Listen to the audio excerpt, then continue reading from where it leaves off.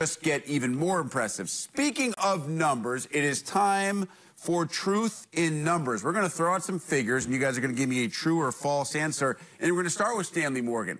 After the year that he just had, with the notable departures from the wide receiver position this year in the Big Ten, and with the new Scott Frost offense, Jay, Stanley Morgan will lead the Big Ten in receiving yards in 2018. True or false? I'm going to say true. I think it was a great publicity stunt just to say I'm coming back. People think you're better than you are, but listen, if I was going to run a 4.4 and had speed like him, I'd come back as well if it was Scott Frost offense. Why? He's going to get the ball a lot. You think Scott Frost is going to get a lot of plays out there. Now, Tanner Lee had to throw the ball a lot as well because they were behind in games, so he might not have as many balls as far as, a lot of more passing situations, but I guarantee you Scott Frost in that offense is going to give him the ball. You talked about key departures. Deshaun Hamilton, gone. DJ Moore, gone. You know I love me some Simmie Cobbs. Gone.